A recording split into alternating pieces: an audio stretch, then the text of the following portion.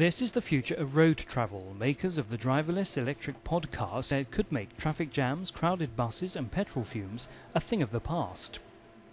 We asked what people wanted out of transport, and it's quite clear what they want. They want something which is available when they want it, right, and takes them where they want to go without stopping, in a sustainable way, environmentally friendly. So the question we asked ourselves is, how do we design something which meets those objectives, which is everybody's objectives in transport, and which is not met by existing forms? And this is what emerged. Bringing the process to this stage took some 6 years of research and development in engineering, design and construction of the car shell itself, the laser guidance systems and the dedicated road it will travel on.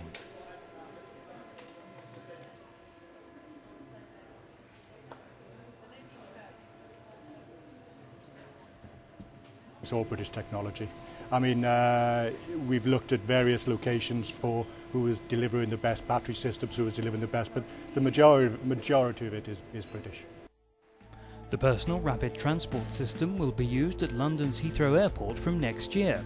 It has already generated considerable interest throughout Europe, America and the Middle East, where its makers say there is no reason it would not work on a worldwide level.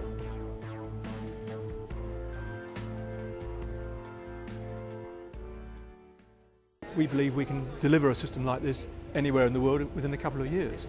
And our experience is that the problem with it is not the technology and the time scale. The problem is just people making decisions. And obviously this is new. People are afraid of the unknown. The very first one in the world is going to Heathrow.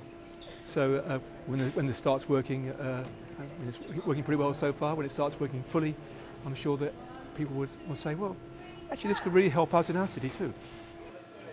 The personal rapid transport system will be used to transport up to 500,000 passengers through Heathrow Airport from next year. Go on then guys, off you go.